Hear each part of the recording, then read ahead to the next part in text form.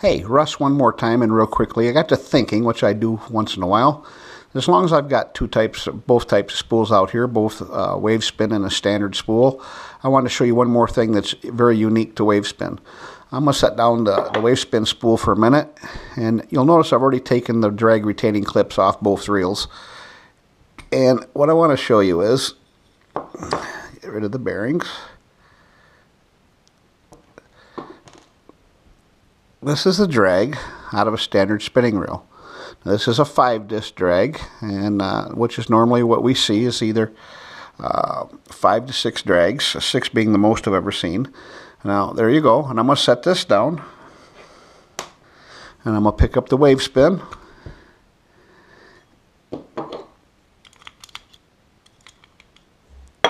Aha, I didn't lose the bearings out of that spool.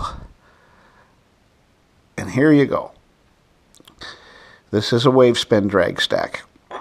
And of course the first thing you'll notice is that it's twice as thick as the traditional spool, traditional drag that is. And the reason being is we did accomplish making the smoothest drag in the world.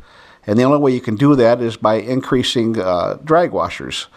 Now you'll notice that the WaveSpin drag stack's twice as thick, a little over actually, and that means that this drag is 4 times smoother than this drag because it's twice as thick, 2 sides to each drag disc, so twice as thick times 2 is 4 times.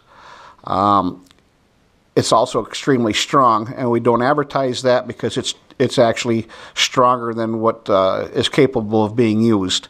We weren't trying to make the strongest drag in the world. We were trying to make the smoothest drag in the world that still had plenty of strength. Unfortunately, you can't do one without the other. So, standard drag, WaveSpin drag. Smoothest on the planet. Something else to help you when you're on the water.